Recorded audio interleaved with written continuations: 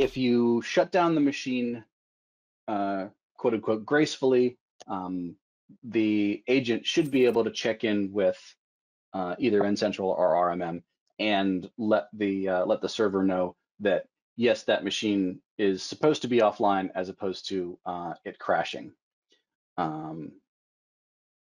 So let's see here. So my Mini and my iMac are both currently online. If I go to, yeah, so these are offline and overdue. These are offline, but it's okay that they're offline because the gray versus the yellow.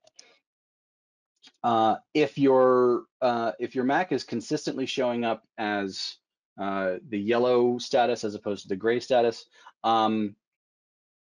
check in with support and see if you have a chance to create a ticket with them and see what they have to say about